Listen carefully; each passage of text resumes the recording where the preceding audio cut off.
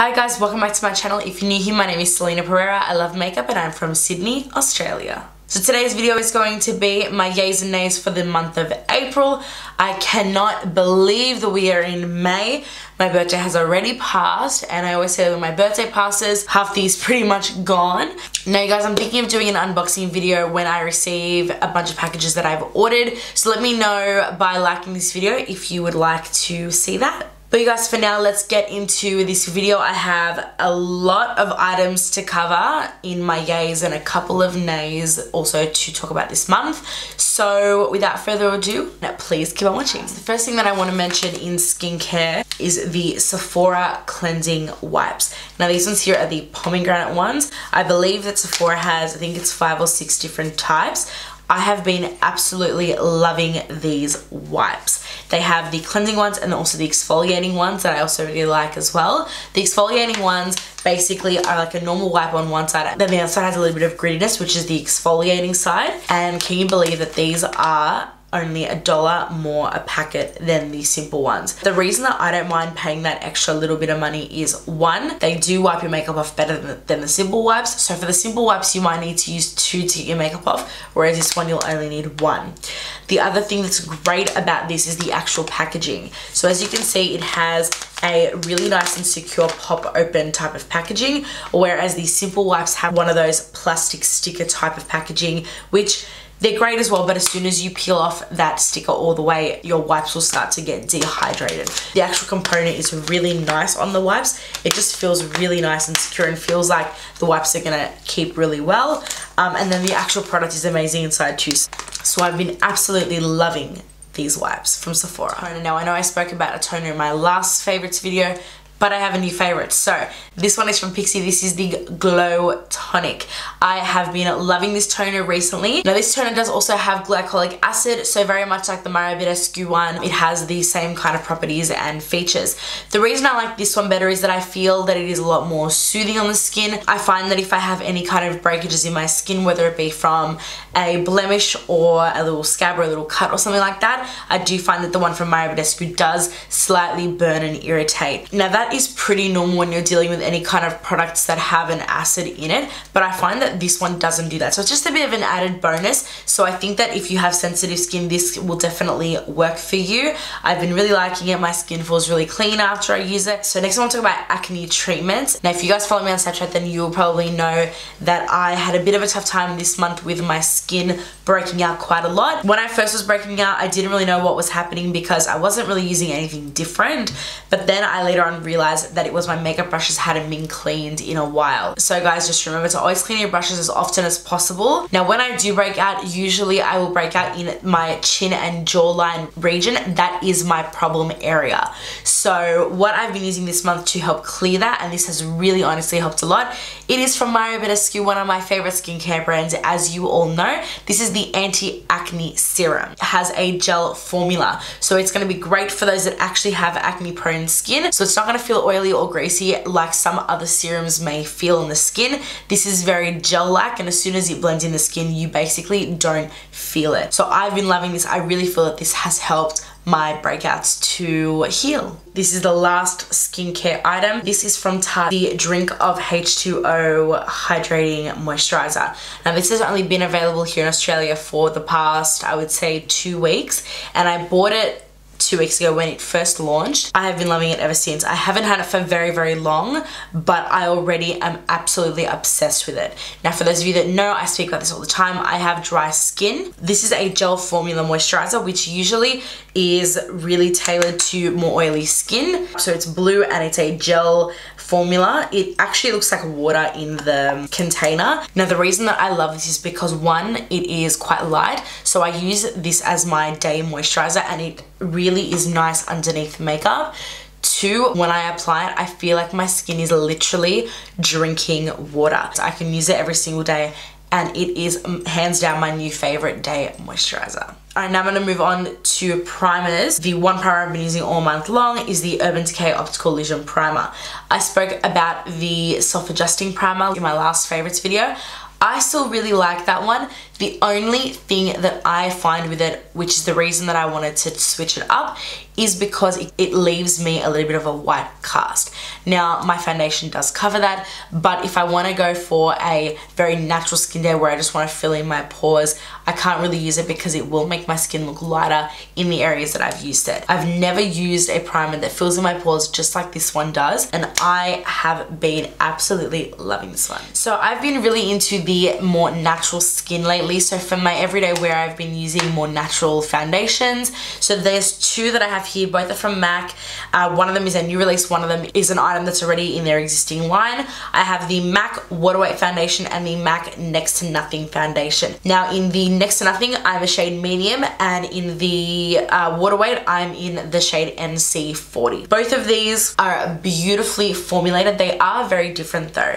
So the Next to Nothing is very similar consistency to MAC Studio Fix, which a lot of people have said on social media, and I honestly agree with that. The Next to Nothing foundation I find has less coverage than the Water Weight, however it is a lot more luminous. So if you like that luminosity, this is a really, really good one for you. The only thing about this one that I'm kind of a bit funny about is the shades. So the shades work similar to the mineralized range, where it's light, light plus, medium, medium plus, all that kind of stuff. Now with the Water Weight, this one has an SPF of 30. I'm not sure if the Next to Nothing has an SPF. I will leave it down below if it does. It has a little bit more coverage, but it also is a little bit more matte than the Next to Nothing. What I also noticed about this one is that it's a little bit more watery, so it's more like the face and body consistency. This one has a dropper bottle, which I actually love foundations that have a dropper bottle. I just find them really, really easy to use because you can just go and just apply drops to your face. Now the shade range is basically like the other ranges that they have. It's also really quick and easy to use, so people that don't have a lot of time in the morning, this is a really great way to go. Next thing I want to talk about is a product that has been around for a long time, and I've never gotten it because I've never really needed to buy it, and I've never really thought much of it, but this is the MAC Select Cover Up Concealer. I purchased this because Nikki Tutorial said that she used it for her cut creases. I have been using it for my cut creases and also to carve out my brows, and it is an amazing concealer for that. What I like about it is that it's really nice and watery, so it is going to move around really nicely, and it's not going to kind of settle and cake up too much, which is great for when you're doing that kind of work, especially on your eyes and your brows. I also use this concealer as a concealer when I'm going for more natural days. I will use my Water Weight or my Next to Nothing, and then I will use this as my concealer because it doesn't look cakey, it looks really natural. So I've been loving this as my concealer for every day. Next product that I've been loving is the Marc Jacobs Omega Bronzer. Now I don't really need to go into much detail about this because everyone talks about this on social media. It is a really, really beautiful bronzer. Now it is a little bit up there in price, but you do get a good amount of product for your buck. So this has a total of 25 grams, which just to compare it to a MAC Studio Fix powder, the Studio Fix powder has 15 grams, so you are getting 10 grams more of product, and obviously you are paying for that extra 10 grams of product. In my opinion, it really is worth the money. So now I found a blush that I absolutely love, MAC Warm Soul. Again, this is a cult favorite here on YouTube and on social media in general, so I don't need to go into this too much, but I have been loving, loving, loving, loving this blush. What I like is that it has a good mix of every single tone. It has a bit of peach, has a bit of pink, has a bit of mauve, has a bit of everything, so it really is a great blush for any kind of makeup look, any kind of day you're having. It has a little bit of a sheen to it, so it's going to give you that really nice highlighted and glowy effect, which I absolutely love. I'm all about the glow, and so I've been absolutely loving this blush.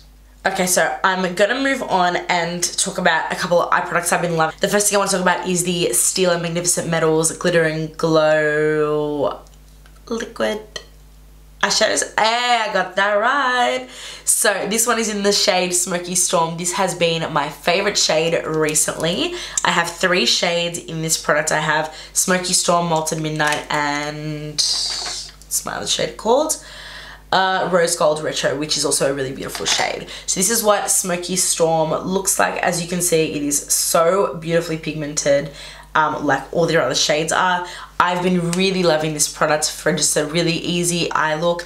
I do have a look coming up on my channel where I use this and one other eyeshadow, and it is an amazing look that will be up in the next couple of weeks. With one swipe you get amazing pigmentation, it lasts all day. This has been one of my favorite eyeshadow products. Alright guys, now continuing on with eyeshadows, I've been loving the Melt Cosmetics eyeshadow stacks. Now I've got 2 stacks here. I believe I have the Dark Matter stack and the Rust stack. I have absolutely been loving these eyeshadows. For starters, the color range is really, really great. Like I said, I only have 2 stacks and I can't wait to get more of their shadows, and I also can't wait for Melt Cosmetics to come out with a bunch of new shades, especially shimmers. I love how blendable the shadows are, I love how pigmented they are, and I think that the packaging is absolutely genius, that they're all magnetic and they're in a stack situation, and I've been absolutely loving these shadows. Yeah. There are a few lip products that I have been really particularly loving this month, so I'm going to bring those out and share those with you. So the first one that I'm going to talk about is by Marc Jacobs. This is the Le Marc Liquid Lip Cream. This one is in the shade Hot Cocoa. I'm one of those people that my kind of ideal nude is actually a nude very much like this shade. I love that very warm terracotta brown and even like mauvey tone nudes, which you'll see in the other shades that I've picked. That's basically the color story. I love this color. This is a beautiful shade. The formula of these lips are amazing. They are not a liquid lip like the Beauty Bakeries or like the Jeffree Stars. They are more of a creamy liquid lip. I like to think of it as a lipstick in a liquefied version. So yes, they are a little bit of a matte finish, so like a matte finish lipstick. However, they will not last you all night long. They will fade throughout the night, but sometimes I do like a bit of variety in that. I do like more creamy kind of style liquid lips as well. The next 2 lip products I want to talk about are from Bare Minerals. Now one is a lip gloss and one is a liquid lip. I'll first talk about the liquid lip. This one is in the shade XYZ. Now this formula, kind of a similar situation with this one like the Marc Jacobs. It doesn't dry a totally drying matte finish. It is a little bit more of a kind of creamier finish. Now this one here is the shade XYZ next to Hot Cocoa, and again I really love the formulation of these liquid lipsticks. It is so creamy, fully opaque. You can layer them really, really nicely. They do wear for a good amount of time, and then when they do start to fade away, they fade gradually. You don't just lose color automatically unless you obviously wipe your lips and all that kind of stuff. But I really do love these liquid lipsticks from Bare Minerals. Very similar to the whole Marc Jacobs situation. The color range is very limited. They are all very nude shade. Bare Minerals is a brand that is kind of known to be a little bit more on the natural side, but it would be really cool to see this particular line come out with different shades, even, you know, some dark vampy colors and different things. I think it would be absolutely amazing. Also from Bare Minerals is their lip gloss. This one is in the shade Fly. This is like a peachy nude gloss with gold shimmer in it, which I love. That is the gloss there, which is called Fly. Like I said, it is really nice and glossy. You can see it looks really wet, which I love from a gloss. It has that little bit of shimmer in it, which I actually like glosses that have a little bit of sparkle in them. I think that it really makes the lips look more plumpy and more full, as long as it's not chunky pieces of glitter and sparkle. But I really, really love this, and again, the texture on these is amazing. So I actually bought this and I was already using it, and just recently Jaclyn Hill has mentioned these in her current favorites video, so that's kind of like, you know, the second tier of approval to say that they're a good product. Alright, so the last thing I have to talk about, which is the most exciting thing, is highlighters from Makeup Forever. This is the Pro Light Fusion highlighter. This one is in the shade 2 and it is the more golden shade. So there is another color that they do called shade 1, and it is more of a pink iridescent color. That is what the highlight looks like there, and I will swatch it as well on the hand for you. This is a really, really, really beautiful highlight.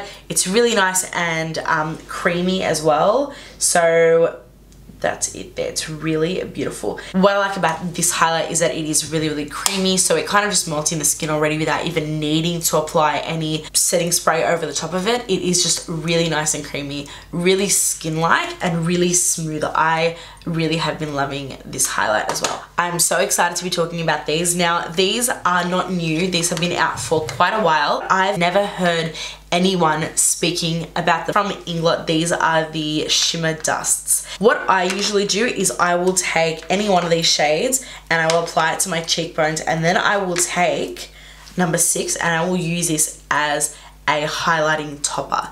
This particular shade, I don't know what it is about this or what kind of unicorn voodoo that they put in this. It makes your cheeks look like glass. It is absolutely incredible. It gives you the most amazing wet look.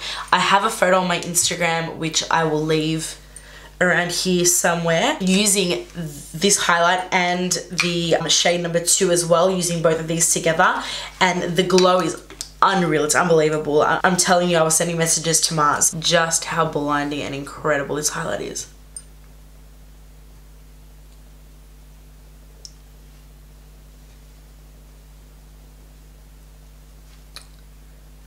This just totally transforms one's highlight. Like, honestly, if you love the glow, then look no further. So on that note, now that I'm in a good mood, I think it's a good time to speak about the nays. So if you guys want to see what products I didn't like so much during this month, then they're coming up next. This is the Clinique Beyond Perfecting Foundation and Concealer 2-in-1 Foundation. Now, I will say though really quickly, I think this doe foot applicator is amazing. I love this concept of a doe foot applicator for a foundation. The foundation itself, I don't know if it's just my skin, because it could just be my skin type. I do have dry skin, like I say all the time. But I find that this foundation, one, it does oxidize on me. It goes quite dark and quite orange. The first time I actually wore it, my cousin said to me, "Why is your face orange, Celina?" So it does kind of sink into my fine lines. I do have a couple of fine lines, like we all do, but I find that it does seep into those. It is full coverage, which is great, but I also find that it is a little bit heavy on me. Now, I've tried shearing this out with an oil, and to me it still looks quite heavy and quite cakey. I've also tried it with a beauty blender, with a brush. I've tried applying this in all different ways. Some of my concealers as well don't react very well with it. I know the Tarte Shape Tape, on me anyway, my under eyes crease when I use this with the Tarte Shape Tape, and Tarte Shape Tape never creases on me. But it's just, obviously the formulation of this with Tarte Shape Tape just doesn't really work very well. I will continue to use it and I will continue to try it out, and if my thoughts do change on this, I will 100% let you guys know, but at the moment it is a nay for me. Alright, the next product I want to mention is the Bobbi Brown Vitamin Rich Face Base. The one, I don't think it's worth the money. I think it's like $80 something here in Australia, and I just think that it's not worth that kind of money. When I applied it, I thought it was super comparable to the It Cosmetics Confidence in a Cream, which I love this. This is one of my favorite moisturizers. It is a little bit thick, so if you don't like a thick moisturizer for during the day, then you're not going to like this. I did find them very, very similar. However, for starters, you get, product-wise, you get 50 mils in the Bobbi Brown and you get 60 mils in the Confidence in a Cream. I think this one is $59 or $62. It's around about that mark, I believe this one is. If I'm wrong, I'll leave it down below anyway. And I just think that the benefits on this one is a lot better. The other thing too is that it is so much more hydrating. Like, when I apply this, I feel hydrated, my skin feels supple. With the Vitamin Rich Face Base from Bobbi Brown, I put it on, and then after about 2 minutes, I think to myself, have I even applied anything? And at the end of the day, if you're going to pay money for something, you want it to work and you want it to actually feel like it's making a difference. It hasn't made any difference to my longevity of my makeup, hasn't made any difference to the look of my makeup, whereas the Confidence in a Cream does make a difference to the look, the longevity, all that kind of stuff of my makeup. So the Bobbi Brown one is definitely a nay for me, but I'm giving you guys an alternative, which is the It Cosmetics Confidence in a Cream. Alright, next nay is from Kiehl's. This is the Midnight Recovery Eye Cream. Now, this product is from the Midnight line, which one of the most well-known lines from Kiehl's, and I will say that the oil is amazing. The Midnight Recovery Oil is really, really good. The eye cream, not so much. I feel like it just does nothing. I'm not saying that the product is bad or that it's doing something bad to my skin, because it isn't. I haven't had any issues with my under eyes. I just feel that it doesn't really do anything out of the ordinary or anything too special. That could just be because my skin is that dry that it doesn't hydrate it enough. I don't know what it is, but it's just not really for me, and I would much rather that you all save your pennies. Alright, so that is it for this video. I hope that you enjoyed my yays and nays for the month of April. Now you guys, with the nays, if any of these products that I've mentioned you like, keep using them. Don't be offended by me saying that I don't like these products. Just because it didn't work for me doesn't mean it's not going to work for you. I wish that these products worked for me because I obviously bought them, so I obviously spent money on them. So it's a bit of a shame that they didn't work for me. But I will continue to use them, and if I do have a change of opinion, I will definitely be sure to let you know on social media or on YouTube somehow. But yeah, if you guys enjoyed this video, then please be sure to give it a thumbs up. Subscribe to my channel if you're not already, and be sure to turn the notifications on so you don't miss out on any of my uploads. Make sure you check me out on my other social media, which is Snapchat, Instagram, Facebook, Twitter, and Pinterest, because I'm going to be doing a big giveaway when I reach 100,000 followers. So make sure that you go and follow, that you tell your mum to follow, your auntie to follow, your cat, your dog, your sister, your baby cousin, everyone to follow, because I will be doing a massive giveaway once I get there. And please leave me a comment down below on what you want to see next. Once again guys, I love you, and I'll see you on the next one. Mwah!